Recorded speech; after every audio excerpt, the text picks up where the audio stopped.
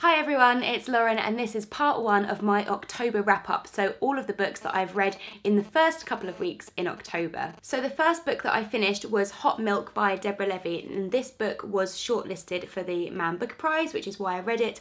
I've also read Swimming Home by Deborah Levy, which I really loved, so I was really excited to read this new release by her. This is about a mother and daughter, and the mother's legs have mysteriously stopped working. Sometimes she can walk, sometimes she can't walk, and so they go to Spain to see this specialist doctor to see finally what is wrong with her leg. She's been plagued with illnesses her entire life. It's more about the daughter coming to terms with herself, coming to terms with her relationship with her mother and her own identity than it is about her mother's illness, but there's also the question of whether her mother is really ill. And it's a slightly oddball, slightly off the wall novel in the way that I felt like I was watching like an Almodovar film. Like it just is very weird, but there seems to be a lot of symmetry, a lot of meaning in everything that's happening. And although it's a little bit strange in terms of plot, it's almost like it's very, very controlled. And while I appreciated the cleverness of the novel, I almost felt it was a little bit contrived in terms of things wrapping up a little bit too neatly. Some of the themes and some of the points that Levy was trying to make, I think I felt like they were being hammered over my head a little bit. It's almost like it was too precise and too clever, and I couldn't just get swept up in it because I was noticing what she was doing the whole time, which is a shame because generally I really enjoy Deborah Levy's writing. But I find with a lot of books that are shortlisted for, or longlisted for the Man Booker Prize, that I have this massive expectation going in, and I did have quite high expectations for this novel, so there's nothing wrong with it.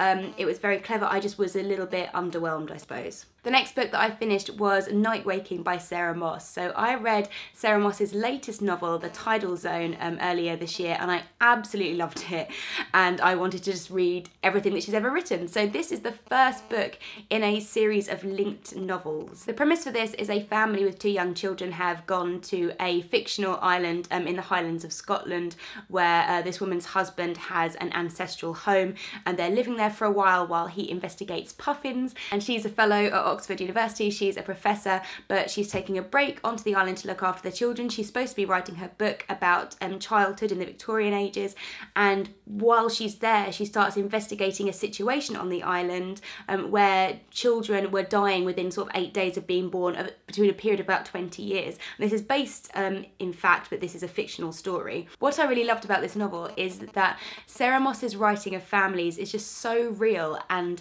so like funny, but also really, really honest. And I loved those sections of this family on the island, and it's just such, I mean, I'm not a mother, but it felt like a very true painting of motherhood in that she loved her children, but also dealing with a toddler and a 7-year-old is very, very trying, and I think that came across really, really well.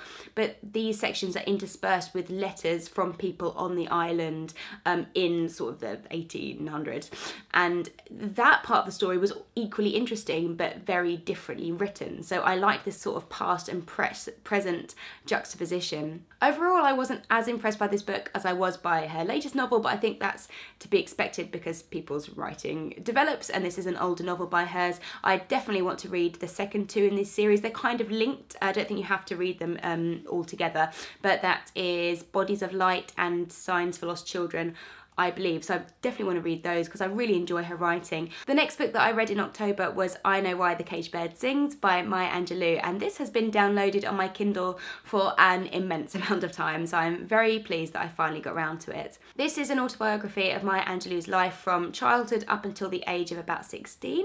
When she was a child, she grew up with her brother, with her grandmother in the southern US, and her parents were divorced and at different places in the north, and she spent time with her grandmother, time with her mother and father, and back again. And it's really, really interesting looking at these different cultures in these different places while she's growing up herself and kind of changing her opinions on the world around her. What I really loved about this was Angelou's writing. I thought her writing was so beautiful, and it's very interesting the way she constructs her life, because it's almost like these sections of things that she remembers. So it's like isolated incidents, things that burn through in her memory from when she was a child, and yet she almost manages to mythologize them, or it it turns into a coherent story, and it's very interesting because her writing is very beautiful. And I think there's an element of the unreliable narrator in here, because obviously this is Maya Angelou's real life, but it reads like a novel because of the way it's written.